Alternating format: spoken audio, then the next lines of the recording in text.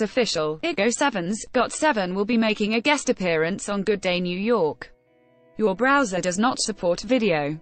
Good Day New York, one of New York City's biggest morning talk shows, will provide GOT7 with a wide-reaching platform to promote their music to the American public. Your browser does not support video. GOT7 performing at GOT7 2017, in Los Angeles. On June 19, Good Day New York anchor Rosanna Scotto announced the exciting news via Twitter. Ad choices advertising in red invented by TED. So far, the show's filming and airing days have not been determined. Since GOT7 is currently on tour, it is possible that they may film the show in early July, while in New York, or return to the city once their tour is over. GOT7s couldn't be happier to hear the news. They have flooded Rosanna Scotto's tweet with replies, to thank her for helping their boys get the recognition they deserve.